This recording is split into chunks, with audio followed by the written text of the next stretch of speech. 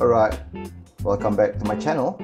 Today I'll be showing you guys how to do a strawberry shortcake smoothie. I found this website.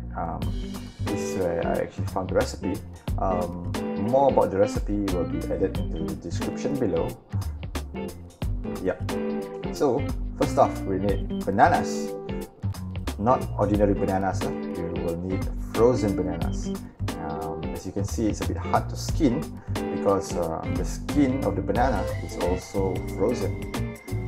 So yeah, so it took me a while to take off the skin from the banana.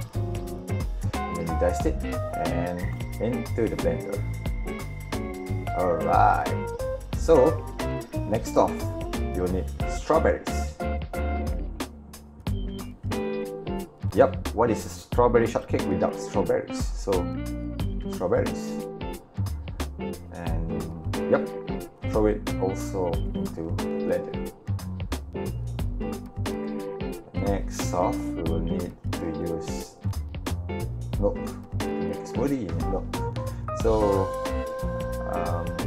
yep, so technically you just blend bananas, strawberries, and the milk. So this is my first part of the blending. You'll need to blend twice because the banana is frozen, so I need to blend separately.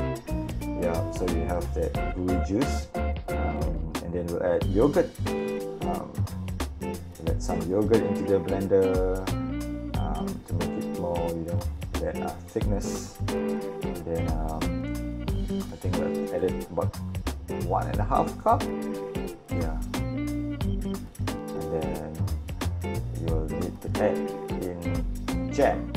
Yeah, you can use a strawberry jam. Like for me, I'll use a strawberry jam, but you can actually use raspberry jam. I mean, any fruit that you like.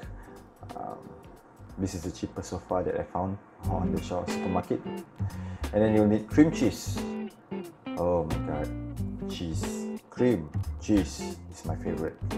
So don't forget to add that. So after adding the cream cheese, I think that's about everything. So you can actually add ice if your blender allows it. So you can actually add ice and blend it and break the ice to make it more smoothie. But I did not for this case. Yep. So it takes a while for you to blend a bit to make it even more thin, so you can drink. It's easier to drink. And yeah.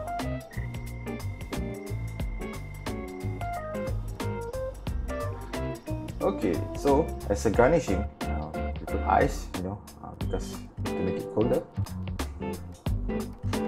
And then, you pour it into the cup. And last but not least, you can actually add graham crackers. You just need to garnish it and break it into smaller pieces, so you can actually have that, shortcake taste, like when you're eating a strawberry shortcake. So it seals in the flavor. Yep. Okay, so there you have it, strawberry shortcake smoothie. Thank you guys for watching.